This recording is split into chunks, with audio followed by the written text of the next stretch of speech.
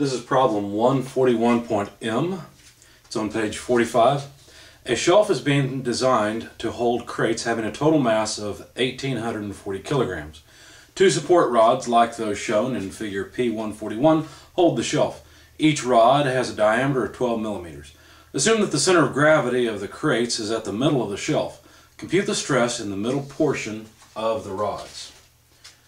Okay, so the mass of the shelf is taken to be negligible. At least the problem statement didn't say anything about mass for the shelf unless it's added in with the crates. In any case, the mass they gave us was 1,840 kilograms. So let's jot that down. The diameter of the rod's 12 millimeters. Let's see, and then there's a figure on page 141.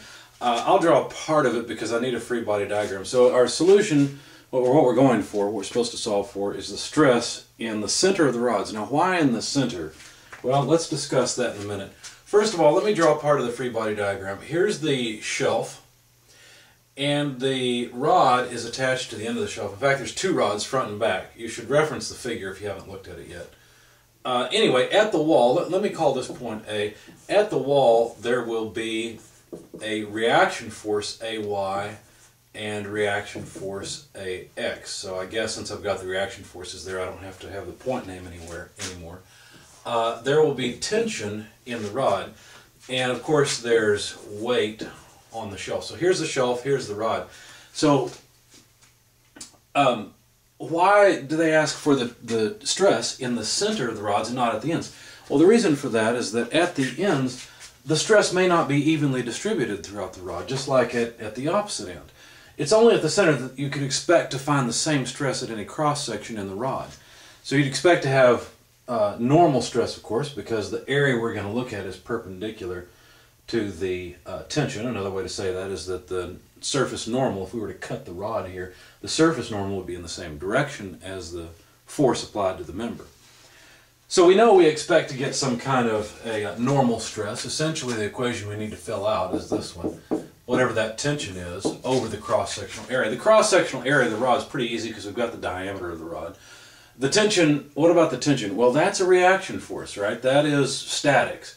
And so we have to solve for the reaction. In fact, the only reaction we're really interested in is that tension. So there's a couple different ways to do this, but probably the easiest way is to sum moments about this point. And then the distance, let me call the distance from that point to, you know what, let me put it down here because it'll make the figure more clear. Let me call the distance from A to the weight L2. And if I sum moments about A, of course the reaction forces at A go away, and that's the whole point of summing moments at A. But the weight force will cause, let's see, it'll cause a negative moment if I take counterclockwise to be positive.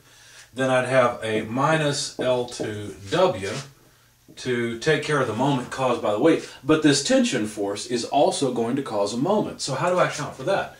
Well, all you need is a moment arm from A to the line of action of the tension that is perpendicular to the line of action. So that would look something like this. Now, I don't know that length yet, but let me just call it L1. So then, if this line is perpendicular, if L1 is perpendicular to the direction of action, or the line of action of the tension T in the rod, well then all I need to do is multiply those two together and I'll have the moment of the tension about A. Now that's causing a positive moment, so that would be plus L1T. Now of course the sum of moments is zero. There are no other forces acting, so there's nothing else to add into my equation. But now the question is, what is L1? Well, first of all, let me solve for the tension in the rod because that's what we want. The tension in the rod would be the ratio of L2 over L1 multiplied by the weight. I'm going to call that equation 1 because I'll come back to it later.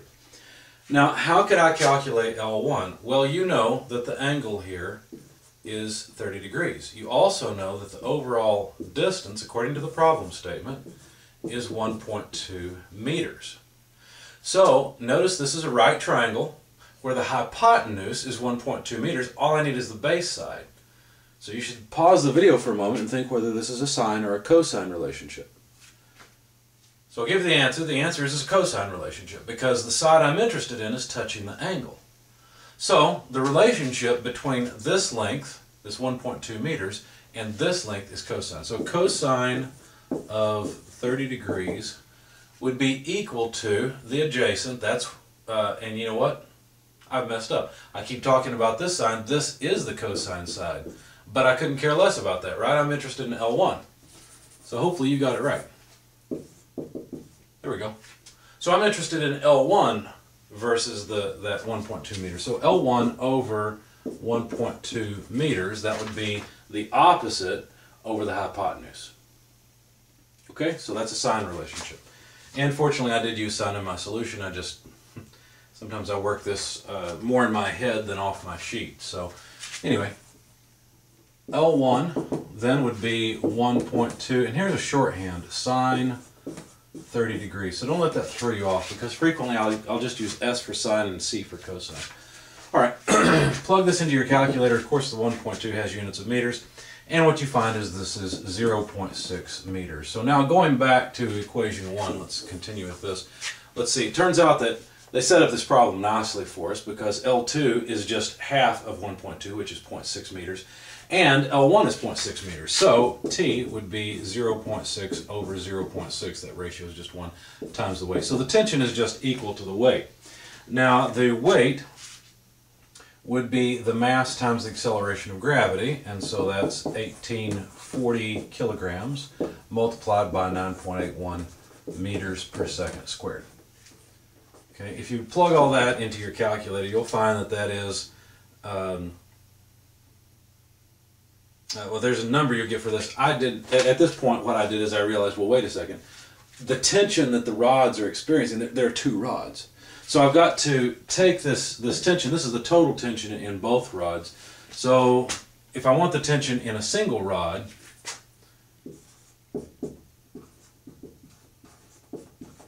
which is what I really want, because I'm going to calculate the stress for a rod, then I would need to take the weight over 2. Okay, because there are two rods supporting the weight. So anyway, plug all this in, the 1840 times 9.81 over 2, and you'll find that it's 9.025 kilonewtons. Now we can calculate the stress. Now let's expand this just a bit. Of course, the area based on the diameter would be pi d squared by 4. So this is 4 over pi t over d squared. Okay, now 4 over pi, that's just numbers. The tension is 9.025 thousand newtons. The diameter is 12 millimeters, and that has to be squared. Now you have to be careful here. The 2 is going to square the 12 as well as the millimeters, and so the dimension is squared. So a newton per millimeter squared is actually a megapascal. Need some space, so let me get rid of the moment equation since we've used it up. Okay, so we've got 9.025 kilo megapascals divided by 144 basically. So you plug all of this in your calculator, and what you'll find is that it's 79.8 megapascals, where I've gone ahead and use this as 9,025 divided by 144. Okay, because 12 squared is 144. That square works on the number and the units, so be careful about that. So there's the stress in each rod. So both rods are going to have that stress. The other way you could have done this, of course, is just realizing there's two rods. You could have multiplied this area by 2 and used the tension just equal to the weight instead of this. So that's what, 18.05 or so? But it's just a factor of 2. It's up to you where you put it.